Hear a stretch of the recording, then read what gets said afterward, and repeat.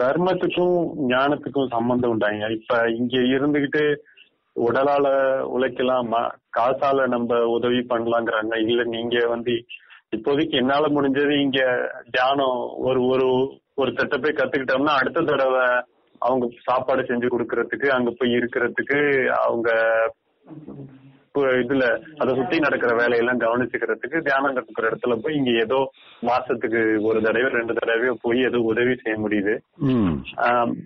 தர்மத்துக்கும் நீங்க புறத்துல சொல்லிட்டீங்க, புறத்துல செய்யற வேலையை நீ செஞ்சுதான் ஆகணும்ட்டு.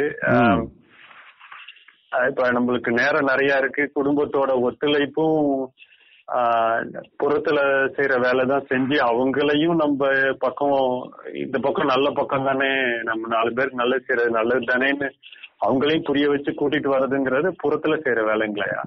ஆமா. அதுக்கு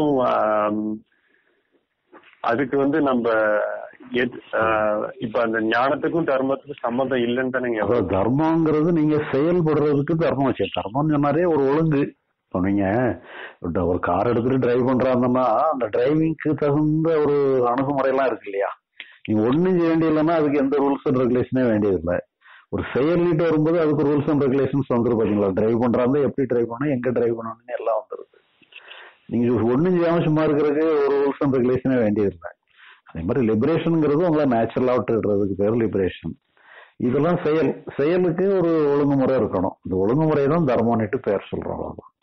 அதனால நீங்க என்ன செய்யணுமோ அதை நீங்க செய்யறது எல்லா சந்தர்ப்பத்திலையும் எல்லாருக்கும் அது கரெக்டா இருக்கணும். அவ்வளவுதான். உங்களுக்கு நல்லா இருக்கணும், அடுத்தவங்களுக்கு நல்லதா இருக்கணும். அதை நம்ம தர்மம்னு சொல்றோம். அதனால அதை நம்ம அதர்மமா நம்ம எதுவும் பண்ண போறது இல்லைன்னாங்களேன், அது ஒரு பெரிய மேட்டர் இல்ல. அது பிறகு நீங்க அடுத்தவங்களுக்கு நல்லதுதான் பண்ணணும், நல்ல காரியங்களே பண்ணணுங்கிறது அது அடிஷனல். அது மெயின் கிடையாது. மெயின்ங்கிறது உங்களுடைய கடமையை செய்யறதுதான் மெயின். நல்ல காரியங்கள் பண்றதுங்கிறது ஒரு அடிஷனல் ஹெல்ப். அவ்வளவு. இது உங்களுடைய அறிவுரைக்கு நீங்க கொடுக்கிற அறிவுரைக்கு இது கட்டுப்படுதா என்னன்னு தெரியல.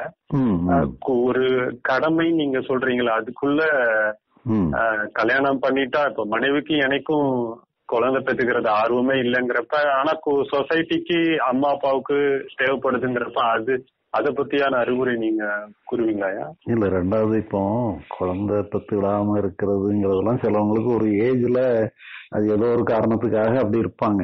பிற ஒரு கட்டத்துல வந்த பிறகு குழந்தை பெற்றுவிடாம போயிட்டோம்னு வருத்தப்படுவாங்க.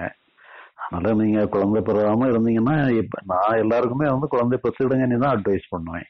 கல்யாணம் பண்ணிக்கணும், குழந்தையோட இருக்கணுங்கிறதான் அட்வைஸ் பண்றது. இல்லைன்னா அது பிற்காலத்துல அது நமக்கு தேவைன்னுட்டு வரும்பொழுது நம்மளால முடியாதுங்கிற ஒரு கட்டத்துல வந்துடும். பிறகு குழந்தைய ஏற்படுத்துறதோ அல்லது குழந்தைய பராமரிக்கிறதோ ஒரு கஷ்டமான சூழ்நிலைக்கு போயிடும். அது எப்போ நம்ம தகுதியா இருக்கோமோ அந்த நேரத்திலேயே எல்லாத்தையுமே நம்ம இதெல்லாம் நம்முடைய ஒரு அன்றாட கடமைகளோட ஒன்னா எடுத்துடணும். அதுதான் கரெக்ட். அது கடமை தான். ஆமா, அது கடமை தான். இப்ப நம்மகிட்ட நிறைய கேசஸ் பாக்குறோம் பாத்தீங்களா. பார்க்கும்போது நிறைய பேர் பிற்காலத்துல கல்யாணம் பண்ணாம போயிட்டாங்கன்னுட்டு இதே மாதிரிதான் அவங்க கல்யாணமே பண்ணாம அவங்க சிஸ்டர்ஸ்களுக்கு எல்லா வெளிநாட்டுலதான் இருந்து ஏர்ன் பண்ணி சிஸ்டர்களுக்கு எல்லாத்தையும் கொடுத்துருக்காங்க. கடைசியில அவங்களுக்கு எல்லாம் செட்டில் பண்ண பிறகும் இவங்க கடைசி வரைக்கும் அவங்களுக்கு உழைச்சி போடணும்னு சொல்லிதான் எதிர்பார்க்கறாங்களோ ஒழிய இவங்களை சந்தோஷப்படுத்தணும்னு சொல்லி யாருமே விரும்பாதபடி இவங்க எப்ப மண்டை போடுவாங்க அவங்க சொத்தெல்லாம் நமக்கு வருங்கிற அளவுக்கு தான் அவங்க மனநிலையே போயிடுது. அப்ப கூட பிறந்தவங்களே இந்த மாதிரி இருக்கிறாங்க.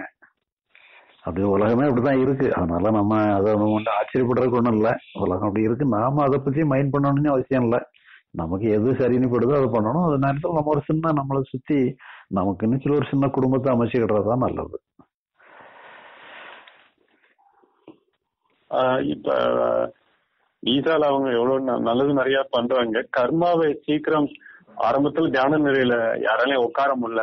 நான் இங்க உனக்கு சாப்பாடு கொடுக்கறேன், நான் இங்க உன்னை சும்மா உட்காருன்னா உன்னால உட்கார முடியுமா? அதுக்குதான் இந்த பிராப்த கர்மாவை நான் சீக்கிரமா நீ பண்ணணும்னா தூக்கத்தை குறைச்சிட்டு நான் கொடுக்கற வேலைய மரம் நடுறேனோ இல்ல சொல்ற வேலைய அந்த இடத்த கட்டுறதுக்கு இல்ல தியான மண்டபம் கட்டுறதுக்கு ஏதோ ஒண்ணு ஒரு வேலையை நான் ஏற்படுத்தி கொடுத்துட்டே இருக்கேன் அப்படின்னு சொல்லி கூப்பிடுறாரு.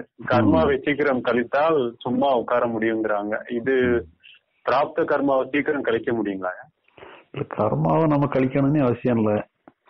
நாம செய்ய வேண்டியதுக்கு எல்லாம் நம்ம கர்மாவுமே நமக்கு பனிஷ்மெண்டாவே கொடுக்கப்படல, நம்மள வழி நடத்துறதுக்காக கொடுக்கப்பட்டது. அதை நம்ம கழிக்கணும்னுட்டு என்ன இருக்கு?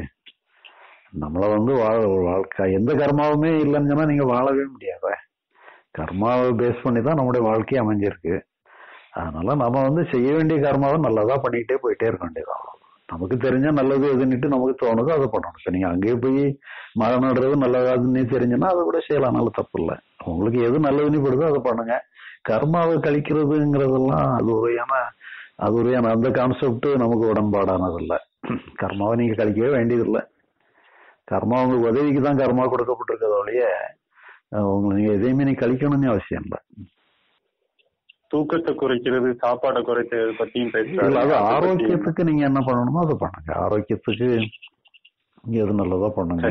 ஒரு நல்ல லைஃப் ஸ்டைல வச்சுக்கிடுங்க. நல்ல லைஃப் ஸ்டைல் ஆரோக்கிய உடம்புக்கும் நல்லது, மனசுக்கும் நல்லது, எல்லாத்துக்குமே நல்லது. அந்த மாதிரி வச்சுக்கலாம். அதுக்காக தூக்கமே இல்லாம இருந்தாலும் சரியில்லை, தூங்கி அதிகமா தூங்கினாலும் தப்பு தான். அளவா எல்லாத்தையுமே அளவோட வச்சுக்கிடணும்.